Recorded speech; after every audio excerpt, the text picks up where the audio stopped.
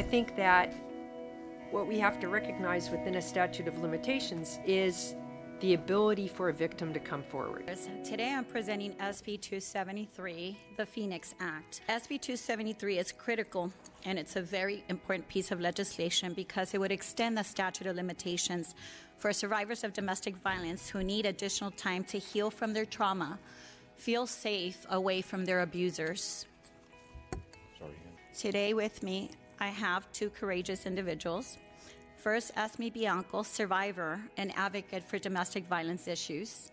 Good morning, members of the committee. My name is Esmé Bianco. I'm a domestic violence survivor and advocate. Before he succeeded in his seduction, my abuser carefully groomed me, manipulating and gaslighting me over a number of years of friendship. He knew that I was easy prey. I had neither power nor control over my life.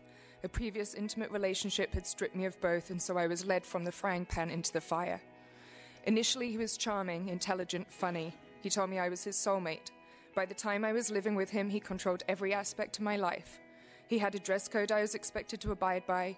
He controlled what I ate, decided if my friendships were acceptable, and when I called my family, I did so hiding inside a closet. I was not allowed a key to the house, and I would often be locked in the bedroom. He controlled when and if I slept, and I was often violently shaken awake should I go to sleep without permission. Verbal abuse and name-calling was a daily occurrence, but the physical violence was most often disguised in acts of intimacy and was not consented to. In one instance, I was bitten until my body was covered in bruises. On another occasion, cut with a knife during sex. He took photos of my naked, mutilated body and posted them online without my knowledge.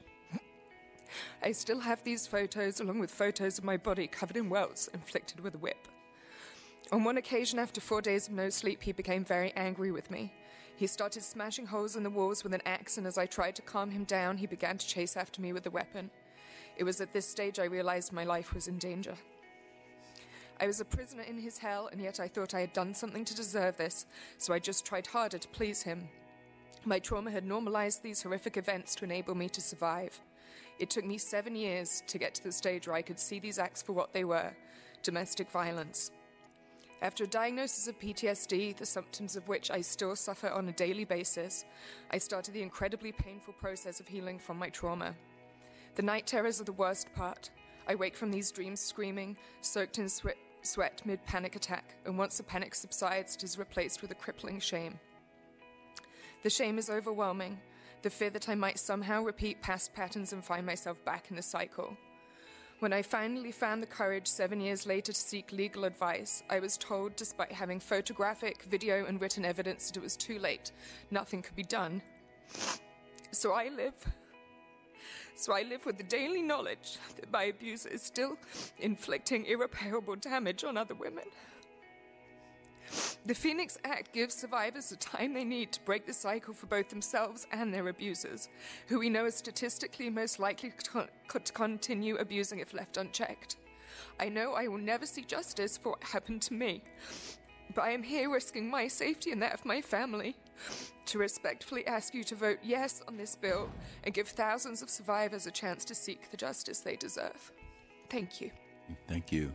Problems, but more importantly, and the person who deserves the most support is the victim. And so I'm very thankful for this particular tool. It's alarming to me that you even have to bring this forward. It shocks the conscience that we have this limit to report. What are we doing as a society when we hush and protect those who have no deserved circumstance in that regard? It's shameful.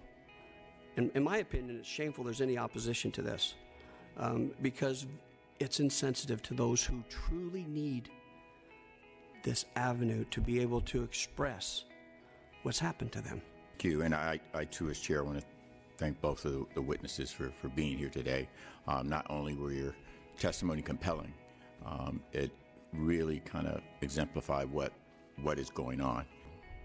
I personally know of a young boy and his sister who witnessed their mother being beaten, and at 5 years old pulling his father off of his mother, or even taking pictures. I don't think we provide enough protections. We don't provide enough housing. We don't provide enough money, resources, so that domestic violent people who are in that situation can get out as soon as possible, and then providing enough money, resources, and shelter, even job training, so they can move away from that.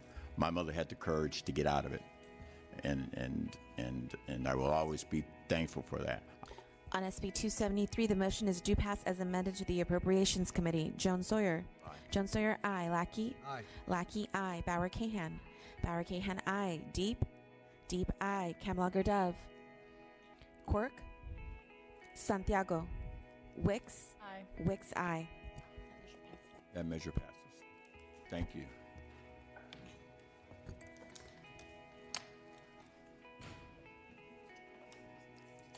Mr. Porton.